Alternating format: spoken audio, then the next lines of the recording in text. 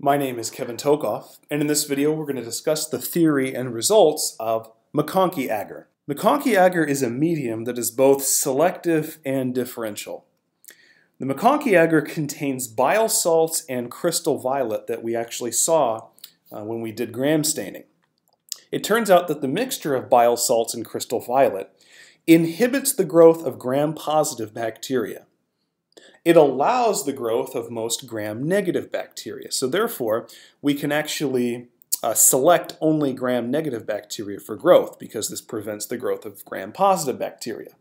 The main thing MacConkey agar is able to determine is whether or not lactose, which is a sugar disaccharide, whether or not lactose can be fermented into acid end products such as lactic acid, shown here on the bottom of the image. To do this, MacConkey agar also contains a pH indicator.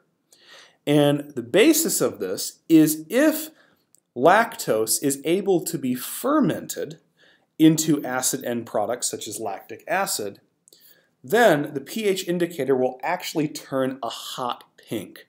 Okay, we'll actually see that more on the next slide, but here's a taste right here.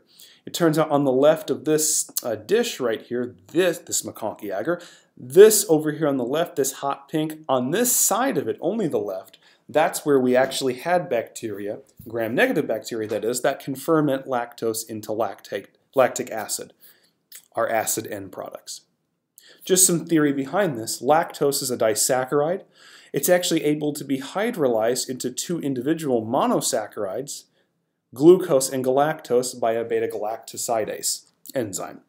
It turns out that both galactose and glucose will enter glycolysis, and through this pathway we will actually get pyruvic acid or pyruvate.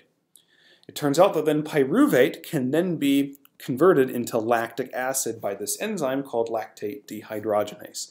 And assuming lactic acid and other acid end products are present, the agar will actually turn hot pink. So therefore, I will repeat, MacConkey agar determines whether or not gram-negative bacteria, because it selects for those, can ferment lactose into lactic acid. We'll take another look at these results right here. On this image here on the left, we see that actually the right side of this MacConkey agar is actually where we had gram-negative bacteria that can ferment lactose into lactic acid. That's indicated by these hot pink regions. In some cases, you'll have some hot pink diffusing away from the actual streak, and in some cases, like here in the middle, you will not. In either case, we see this hot pink color right here, and therefore we know these two regions, the middle and the right side, have gram-negative bacteria that are able to ferment lactose into lactic acid. Okay? Over here, we don't see any red or hot pink, so therefore this bacteria over here is not able to ferment lactose into lactic acid. Okay? Over here we see a labeled figure.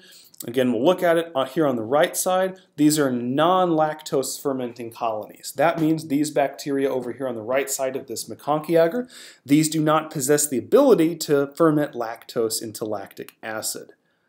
However, over here on the left side of the MacConkey agar, these are lactose fermenting colonies, meaning these actually are able to ferment lactose into lactic acid.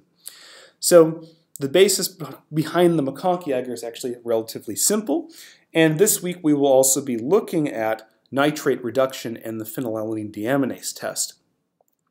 Make sure to look at those, and also we'll have a demonstration video on MacConkey agar. Thank you.